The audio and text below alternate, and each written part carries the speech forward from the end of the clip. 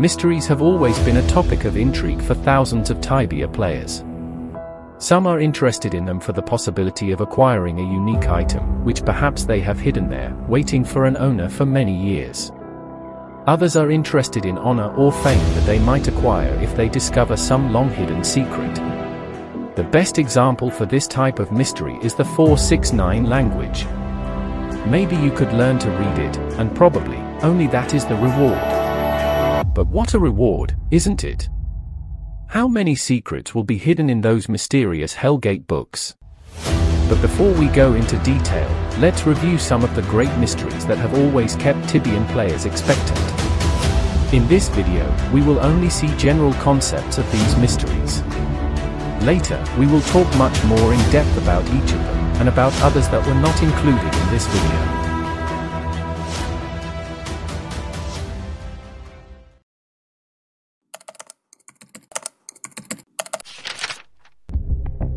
The first, one of the most famous, especially for those old players who spent hours and months trying to catch the Sword of Fury. Every old school player, or even some newer ones, searched every corner of Rookgard for a clue to be able to obtain the most powerful weapon on the old island. Some walked to both ends of the island to make the sword disappear. But, does the sword really disappear? One of the aspects that every RPG player must adopt is to use the imagination to understand the context in which a quest is developed. Tibia is an excellent game to develop the imagination, since its graphics are not explicit as in other games. Therefore, your mind must work twice as hard, because imagining a context that is not explicit, it's a much greater challenge. In this case, the Sword of Fury, graphically speaking, disappears. But if we use the imagination, we could also interpret that fact as, perhaps, a wave has taken the sword or it has simply fallen into the water. So the question now is, why when walking on certain places, the water takes the sword, or does it just disappear and appear elsewhere? The message, only the humble may touch the Sword of Fury, could it be a clue? Can we be humble in the game? Or does the phrase have a deeper meaning? This fact can only lead to speculation. On the other hand, the NPC of Avatar tells that he left his sword there. But is he telling the truth? Has anyone seen Avatar perform any of the feats that he prides himself on? Apparently there is no NPC that tells about his stories or recognizes his great achievements. Let's remember that the heroes were corrupted by evil according to the history we find in Edron. Is Avatar someone reliable to believe his stories? Or is he simply misleading us from the truth?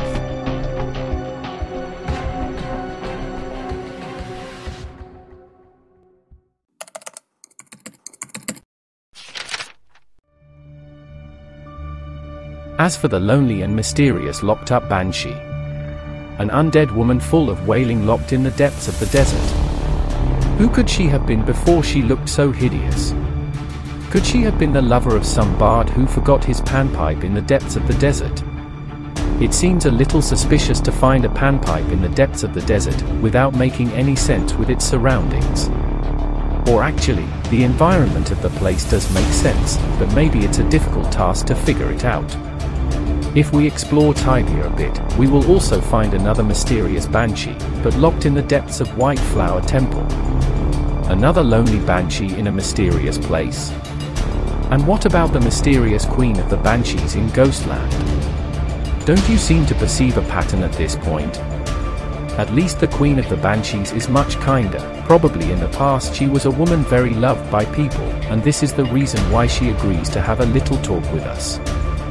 This undead woman gives us insight into what really could have happened to her. She speaks about someone has enchanted her with a curse, and that's why she is in that undead state. Therefore, these mysterious creatures weren't always like this. Someone took these women, used them as tools for some malevolent purpose, and turned them into what they are today. Who could do such a thing, and for what reason? For this topic it should be transcendental to explore the depths of Ghostlands, read the monuments written in that strange language, and read the history of this place. Surely unveiling these secrets will open doors to many never-before-solved mysteries.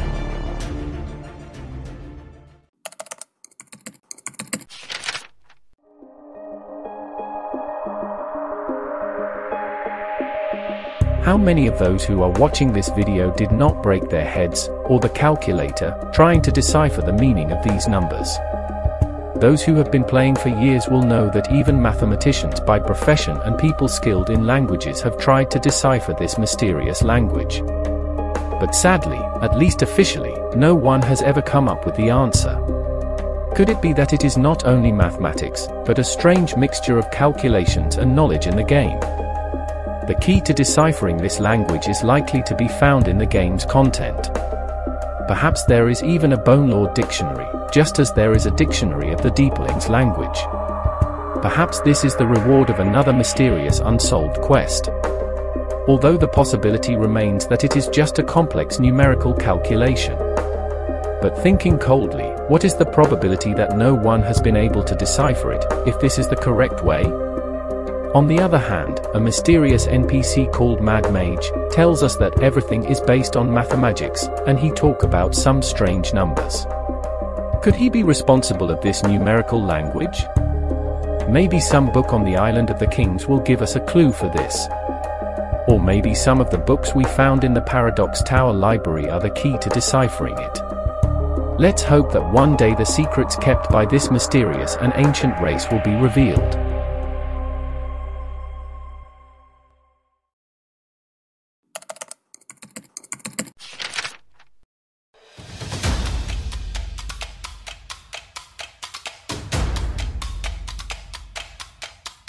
For the vast majority of players, the biggest mystery in the game. What a strange place, nothing seems to make sense. Random creatures, research papers about very diverse topics. This mystery requires a fully dedicated video, no doubt. But let's introduce ourselves a little in general aspect of this mysterious place. To sum up, the tower seems to be like the game of escape rooms that we find in reality, in which, to advance, we must solve certain puzzles. In this case, for Serpentine Tower, until today, only one of these steps is known, which would be to release the fire elemental, which can be released through the activation of certain secret mechanisms that result in removing one of the walls that enclose said creature. Then, we can pull the lever that we find here, and we manage to free the djinn, locked in a room in the deepest part of the tower. The djinn is surrounded by lava and various items, even some, which seem unobtainable. But is the Serpentine Tower really a quest, or is it just a place to add flavor and mystery to the game? This question has been asked for years, and it can hardly be answered for sure. Cipsoft is very reserved with this type of content, since it is not within their policies to imply whether a place belongs to a quest or not. However, most people have never noticed a small detail, in an article that Cipsoft published a few years ago on its website, about the Serpentine Tower. The article deals with the theories and thoughts of the players regarding the tower, in which you can read the different ways that the players appreciate the tower. But the detail I mentioned, probably no one or very few players saw it. This detail that Cipsoft gives here is pure gold. Serpentine Tower is a confirmed quest. It is the first time, and I think the only time they made it clear, in a somewhat hidden message, but implying that, in reality, the quest exists, and therefore, there is some way to advance in the quest. We can only hope that perhaps one day, some player can find a way to advance in the most mysterious place in the game. At the moment, only speculation remains. But as the years go by, more people have gained more experience and the advances have been remarkable. There are various theories, some more crazy and others more logical. Tibia is a game that is based on the same story that continues to unfold to this day, and that, probably, in a few more years, will come to an end. At least as a full chapter term. We'll see what a surprise awaits us.